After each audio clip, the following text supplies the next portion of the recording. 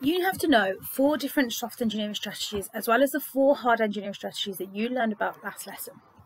The 4 that you need to know are afforestation, flood preparation, floodplain zonation, and river restoration. In order to understand how these work, you need to open up the PDF file called Soft Engineering Strategies. First thing you're going to do is you're going to create a mind map with soft engineering in the middle of it.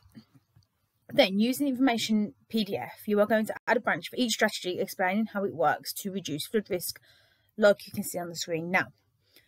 For secure, you will then add in a branch which adds in a positive and a negative thing about each strategy. For example, good because it adds biodiversity with new habitats, but it's bad because it takes a really long time for trees to grow, so it is a long-term solution to flooding. For mastered, you would then be thinking about cost versus benefit.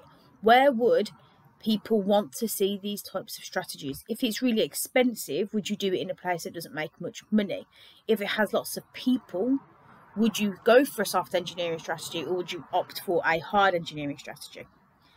You need to complete this mind map, and then once you have completed it, you have got a task on Wordwall which helps you to check your understanding of both hard engineering and soft.